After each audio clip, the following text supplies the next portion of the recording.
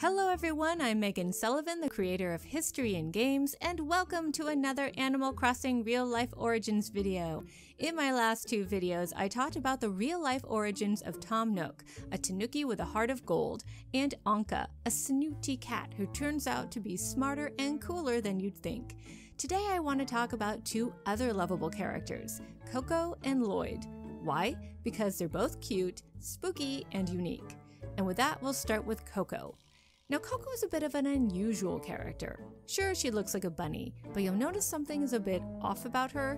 She seems a little stiff and a little, void. Well, that's because she's not actually an animal. But if that's the case, then what is Coco? Well, as it turns out, Coco is what's called a Haniwa, an ancient funerary statue from the Yayoi period of Japan. In fact, Coco's name in Japanese isn't Coco, like a chocolate bunny or a coconut, although the fruit she vaguely resembles does have an association with death, as its skull-like appearance is named after Coco, the death-dealing creature of Latin American lore.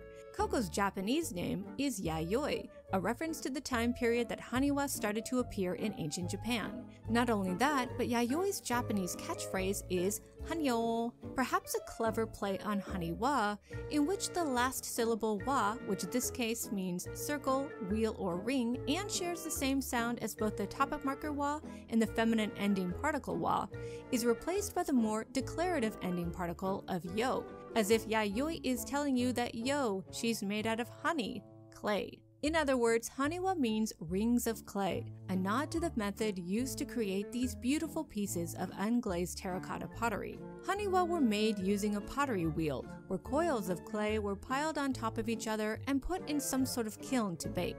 These unique figures started to appear sometime in the late Yayoi period, around 300 AD, but were originally simple shapes like stands and cylinders. As time passed, however, these figures became more sophisticated and were made into a variety of shapes like birds, horses, dogs, wild boar, deer, cattle, monkeys, flying squirrels, and even fish. But no bunny rabbits that I could see, so I guess Yayoi, or Coco, is pretty unique.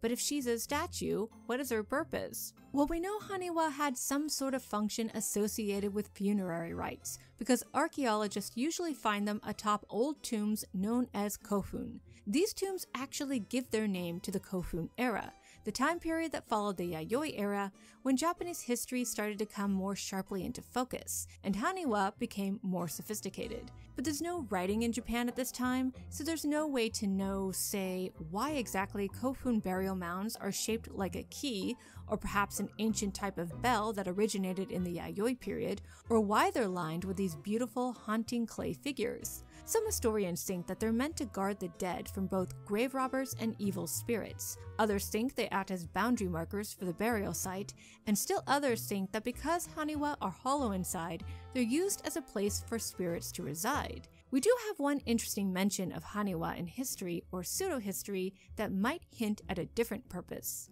A passage from the Nihon Shoki mentions that the Emperor Suinen issued an imperial edict decreeing that instead of burying retainers alive around the tomb of a prince, the clay figures, Haniwa, also called tatemono, or things set up, would be used instead.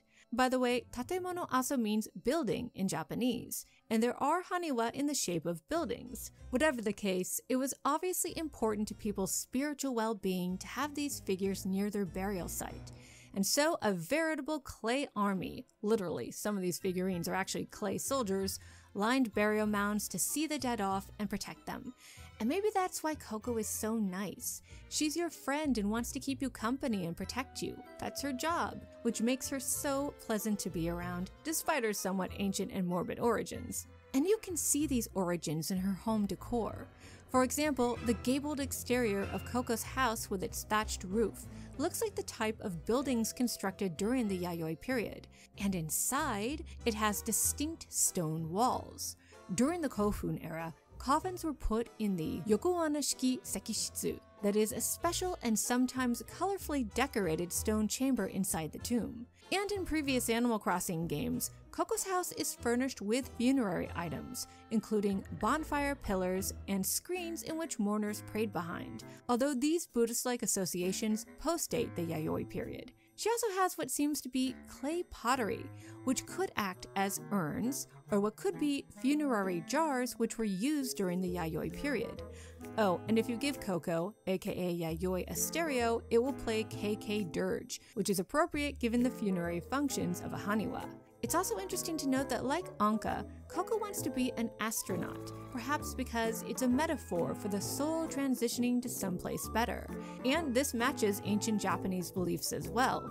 On the back wall of a stone chamber in the Mezurashisuka burial mound in Fukuoka Prefecture, the drawing of the sun, moon, and birds resting on a boat may represent the transporting of spirits from this world to the next. But then again, unlike Anka, Coco is afraid of mummies, and maybe that's because they represent the restless dead, the opposite of the soul or souls Coco is meant to protect, keep company, or even play host to. And finally, the most interesting fact about Yayoi, or Coco, is that she can write backwards, which is sometimes called mirror writing, and in some cultures has a spiritual connotation. Mirrors themselves were important items in the Yayoi period, both for their prestige, as they were rare and expensive, and their spiritual and religious value.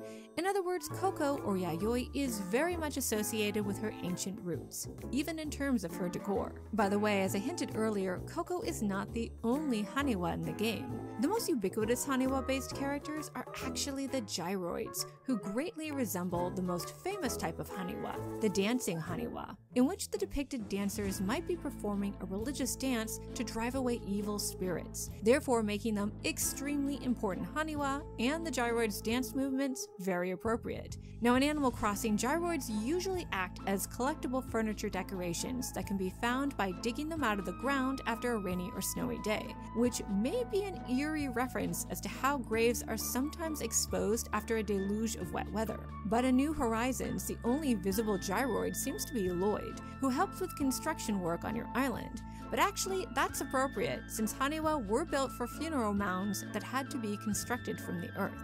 Thus, Lloyd is pretty on brand. Now you might have noticed that Yayoi and Lloyd are kind of devoid of color, but fun fact, some Haniwa figures were decorated with geometric patterns and pigments of white, red, and blue. At least one of these colors, red, was thought to have magical properties and offer spiritual protection, as evidenced by the Yayoi practice of painting the bones of the dead with red ochre for the purpose of secondary burial, usually carried out by placing the bones in a special funerary jar, which I mentioned a little earlier. This association between the color red and magic actually stretches back to Japan's earliest historical period, the Jomon era, and even today acts as a protective color that you can see in places like Shinto shrines. Now, is it a little spooky and supernatural that Haniwa, funerary objects that have a literally haunting quality about them, are featured in this kid-friendly series? Yeah, a little. But then again, they're a huge part of Japanese culture and are rightly celebrated as such. And you can see them in other video games as well. Other Haniwa-type figures that appear in video games include Cactuar from Final Fantasy, Earth Warriors in Dragon Quest, Cappies in Kirby, and they're even briefly featured in Persona 4 Golden. Pretty cool, huh? So that's the story of Coco and Lloyd. Who's your favorite character in Animal Crossing? Who do you think deserves to be part of a history lesson? Let us know in the comments below, and for Animal Crossing updates and news, keep it locked here on Meg Sullivan.